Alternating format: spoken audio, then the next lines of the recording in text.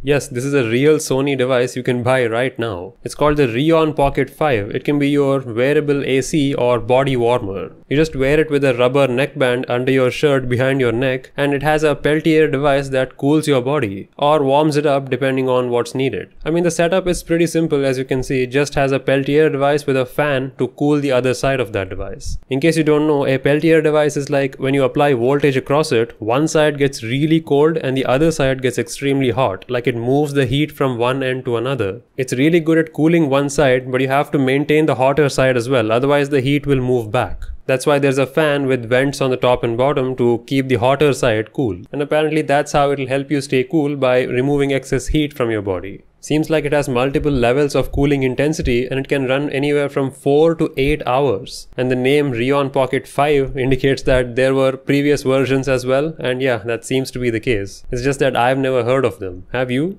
Man, I wonder how it feels. I mean, looking at their thermal imaging, this one part of your body is like super cold. And yeah, it does seem to be making a difference to the rest of the body as well. But I mean, I wonder how it feels. Wouldn't it feel like someone's holding like a block of ice on your neck? Would that be comfortable, bro? I don't know. I mean, I guess if one part is cooling down, then the skin would try to regulate it by moving heat in that direction, thereby cooling your body. Is that the idea behind this? Like, I'm trying to think, how did they come to this conclusion? I mean, if it was like a jacket or something with a water loop running through it that can heat and cool you, I've seen such products before, and yeah, it makes sense. Heated jackets are a real thing. But this one's different, bro. It's like you can wear it with any shirt or any clothing you have. That's nice. As long as it works, I don't mind it, I guess. It can heat and cool you, so you can use it on any weather. That section which is connected to you seems to be made of stainless steel, but it'll just be like a cool or a hot piece of steel on the back of your neck. I mean, try that. Take a flat steel plate, put an ice cube on top of it and put it on your neck. See how it feels. I'm assuming that's how this would feel, right?